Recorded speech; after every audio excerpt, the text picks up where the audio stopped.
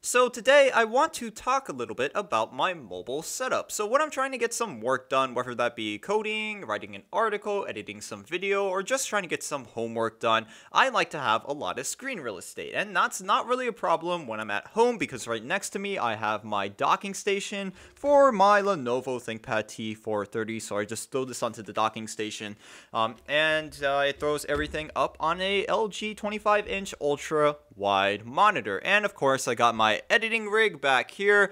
I have a 4K monitor and a smaller 1080p monitor attached to that, and I have plenty of screen real estate back here as well. But what about when I'm on the go? What do I do when I'm jumping in between work, my community college, my university, and home?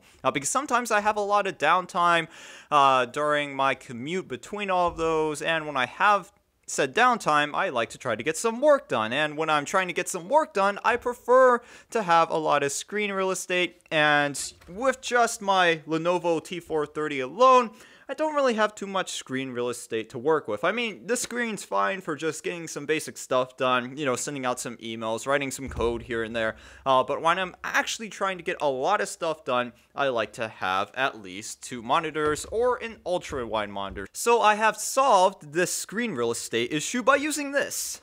This is the NexDock. I have talked a little bit about this in past videos, and I actually have a review on this particular Kickstarter. I think this was the result of a Indiegogo campaign, so if you want to check out that video, I will put the link to it down in the description. But this is basically just a dummy laptop. There is no processor, no RAM. The computer part from this has just been completely omitted. It's a screen, a keyboard, and a trackpad, and of course a giant battery, and that's about it. So if I open this up, you will see that it looks just like a cheap little laptop. Actually, a lot of people said that this looked like a MacBook, and I think that's what they were trying to accomplish. I think they want to make this look MacBook-like.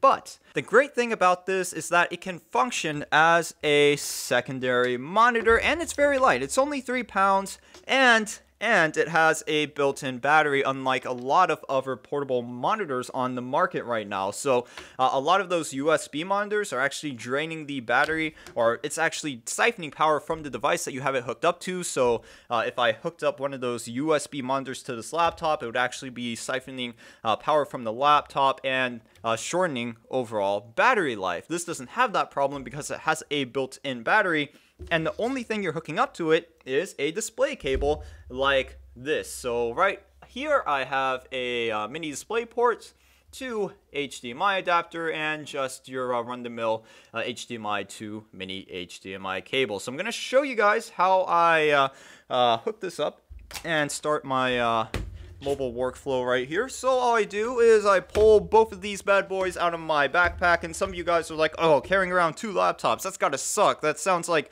you know, it would be crushing your back. Well, not really. I mean, both these laptops are actually pretty light. Once again, I said this one's about 3 pounds, and the ThinkPad, I think it's about 5 pounds. So overall, not really too much to carry, especially considering that, you know, I'm a commuter student and I had to bring everything with me, my lunch, my water, my coffee.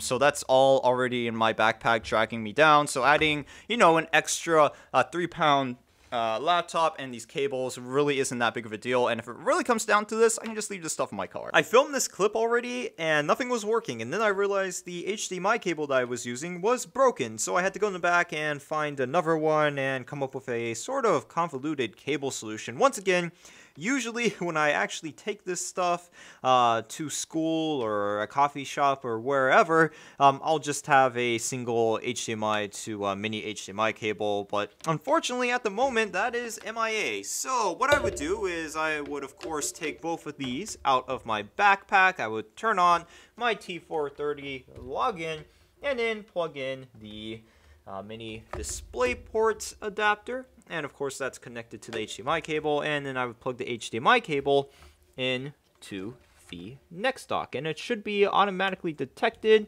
There we go, looks like it was detected, and if I turn this on, you will see that it is now functioning as a secondary monitor. So let me make sure that's in frame. Yep, that is in frame. So if I take something like a LibreOffice document and drag it over to the other screen, we now have a dual monitor setup. So I can drag an application over to this screen. I can open up another application on this monitor. And as you can see, setting everything up took under a minute there. It's a really fast setup. I have 2 monitors now. And I'm ready to go. I'm ready to get some work done. And there you go. That's my portable dual monitor setup. Things are a little more pragmatic when I have the 3-foot HDMI to mini HDMI cable. With this setup, this weird cable setup, I have a couple dongles in between here, which complicates things just a bit. But once again, yeah, with the dongle and HDMI to mini HDMI cable, things are a bit easier to set up.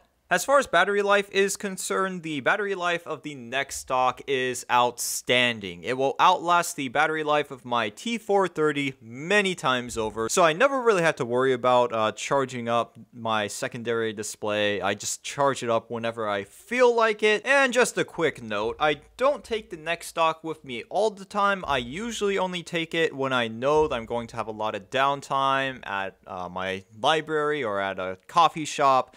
And usually when I have a lot of downtime, I will know beforehand. So I don't take this with me all the time. I usually only take it when I know that I'm going to have a lot of free time to get some work done. Unfortunately, at the moment, the NexDock is not for sale. I believe the company behind the NexDock is launching a new Indiegogo campaign very soon. They have a new revision of the NexDock coming up, so if you want to check that out, I will put the link to it down in the description. But you can also accomplish a similar setup by just using one of those portable USB monitors that can be found on Amazon for around 80 to 90 bucks. And I'll put a link to a couple of those down in the description as well if you guys want to check a few of those out.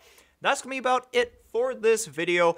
Mainly made this for some of the subscribers who were curious about my mobile setup. Here it is, right in front of me. If you have any questions, comments, or concerns, you can go ahead and post a comment down in the comments section. If you didn't like this video, please tell me why. If you did like this video, go ahead. Oh, what did I click on? Go ahead and drop a like on it. And of course, if you haven't subscribed to the YouTube channel yet, you should go ahead and do that. If you want to support me, you can use my Amazon or eBay affiliate links, both of which can be found down in the description. And you can also support me via Patreon. Finally, don't forget to drop a like on the Facebook page. Thanks for watching, guys, and I will see you in the next installment of Computers and Technology. By the way, yesterday, oh my gosh, yesterday was a doozy. But yesterday, I filmed a 6.5-hour live stream. And that was for a NexDock build. It's currently unlisted. I didn't all-out publish it. But if you really want to check that out, I don't suggest watching it. But if you really want to see it, I'll put the link to it down in the description. But I will have a fit and polished video on that Nixie tube clock build coming up next week. I think next weekend, that should be up, so look forward to that. Once again, thanks for watching, guys, and I will see you guys in the next installment of Computers and Technology.